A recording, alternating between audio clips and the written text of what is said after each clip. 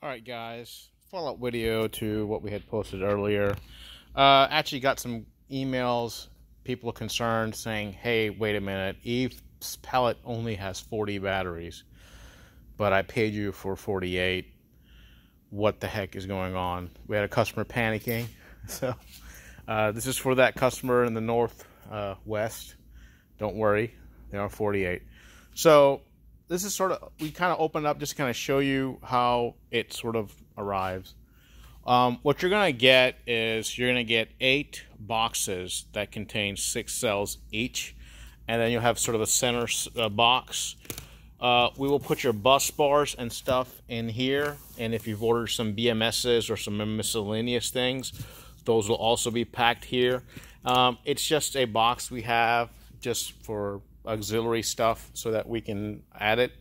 Now the reason we go with this setup instead of that 40 cell Eve pallet, main reason is this is the footprint of this is similar to a traditional pallet, and that makes it much easier to provision it when it's being loaded up in a container.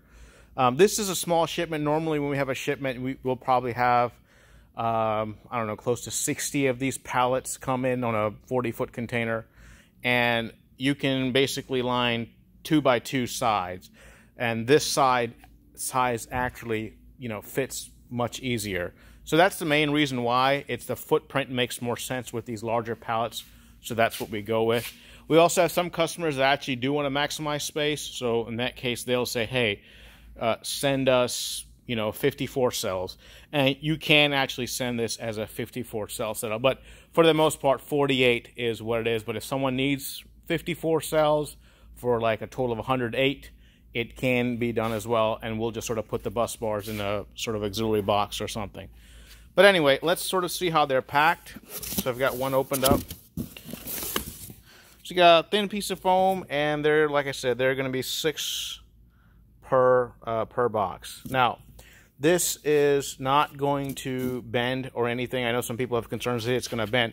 There's hardly any stress in here, and it's loosely packed. So there's no physical force pressing down on these cells, which can happen with the sort of the standard Eve packaging. Plus, you've got a strong plywood, you know, thing protecting it.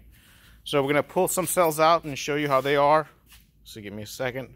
It's going to be tricky to pull these out.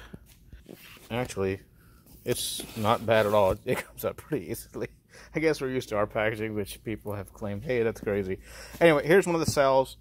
And as you can see, there is no bending or twisting. It is perfectly straight. And these are the version 3 Eves. Do you see how they have the sort of hexagonal or octagon, pentagon, whatever the correct polygon is for that side? So it is welded that way, and it's going to appear to you, you know, just fine. And we're going to do a test, but these version 3 280Ks, they're saying they're hitting close to 1,000 watt hours. So this could be a potentially 1 kilowatt cell. And one other thing I really am happy about, do you see that? No more stupid hole in the middle of that vent. I cannot tell you how many people would call and say, hey, I've got leakage in the cell. And it wasn't leakage, it's just that that little hole would let moisture come in, and it would sort of condense on the inside, and it would make it look like it's a leak cell. I'm so happy that they got rid of that, and now this is sort of, you know, how it is. Anyway, we're going to do some tests. It'll be a few days, but hopefully that answers that question. You know, no. You are getting 48 cells. We're not going to send you 40 cells. It's just that our pallet is slightly different, and it's more optimized for logistical reasons. A typical 40 by 48 inch type pallet is just able to, you know, be a little more efficient in terms of, you know, what the industry is sort of set up for, and that's sort of how we do it. So yeah, hopefully that answers that question. And like I said, just check back. There's going to be a couple of videos coming back to back with these 280K and their testing. So that's going to be interesting. And we'll just sort of take it from there. All right. Thank you.